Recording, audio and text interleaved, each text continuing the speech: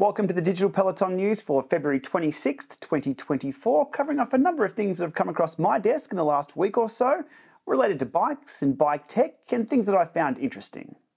In today's roundup, on the power meter side of things, the long-awaited SPD power meter pedal from Favero has arrived. On the crank side of things, 4eyes have officially launched their dual-sided Precision 3 meter on 12-speed Shimano cranks. In indoor news, Garmin Tacx have a stop sell on the Neo 2T in Australia, and we don't know why. Wahoo have an updated firmware for their Wahoo Kickr 6 and Kickr Move smart trainers to support virtual shifting and 10Hz race mode over Bluetooth in Zwift. Zwift have a run-out deal on the Zwift Hub 1 with 20% off that while inventory lasts. And finally, the Taipei Cycle Bike Expo is on the near horizon. Kicking off from March 6th through 9th, there should be a few interesting new products launched during that week.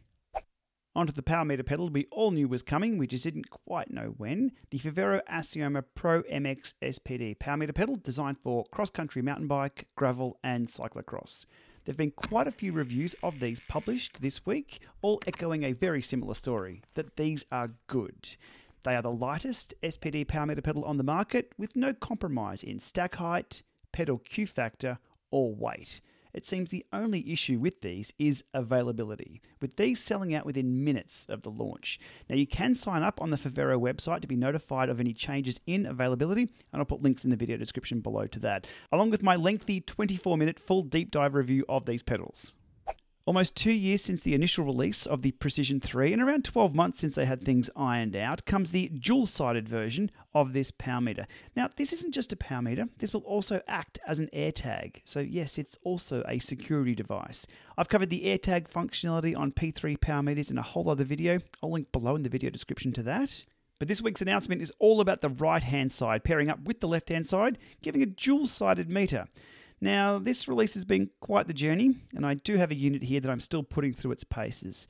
Unfortunately, I'm still seeing some inconsistencies on the right-hand side, possibly related to too much sensitivity when performing a zero offset. It could be environmental. I've been racing it in some quite hot conditions, the complete opposite of Canada at the moment. But look, the ball's in the court of 4eyes. They have all the data. We'll see if we can iron out some gremlins with that, and I'll present my full review, hopefully, in the near future. Onto the Neo 2T stop sell here in Australia, where we're unable to purchase these units for the time being. Now, I did have a retailer reach out to me in the last week asking if I had any further detail for them on this one. Now, I wasn't aware of any stop sell, so I did ask Garmin Direct here in Australia for more details. I got a reply from Garmin HQ in America, so something is definitely up here. The reply being that shipping of the 2T will recommence shortly following some updated internal processes that were required. Now, I have no further information on this. I have no indication if this also relates to the Neo 3M or if it's anything existing owners need to worry about. Having said that, I know that may raise more questions, and that's exactly why I attempted to get more clarification. So if anybody has any further detail on this, or if I get any further detail direct from Garmin, I'll put it below in the comments. Now, in happier news indoors, following the release of the updated firmware for the Kickr Core to support virtual shifting and auto-calibration, Wahoo have released updated firmwares for their Wahoo Kickr 6 and Wahoo Kickr Move direct drive trainers. These trainers now support virtual shifting within Zwift, along with 10Hz race mode, also within Zwift over Bluetooth. Previously, race mode was only available via Direct Connect. Similar to the Core update, this update has been well received by Kickr 6 and Kickr Move owners. Kickr version 4 and version 5 owners will have to hold out just a little bit longer for their update on this. Now here's something that was a little unexpected, and it's a very solid deal on the Zwift Hub 1 smart trainer. Zwift look to be clearing inventory of the Hub 1 trainer, which is the Zwift Hub, the Zwift Cog pre-installed, the Zwift Click gear changer, and 12 months of Zwift subscription.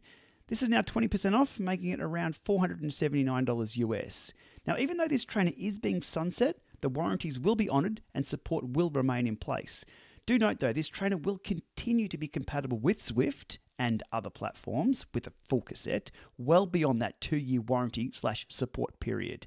The full details and FAQ are over on the Zwift website, but if you're looking at picking up a trainer or a second trainer for $479 that has the cog, the click and 12 months of Zwift, this deal, well, at $499 it couldn't be beat. At $479, it's a little better.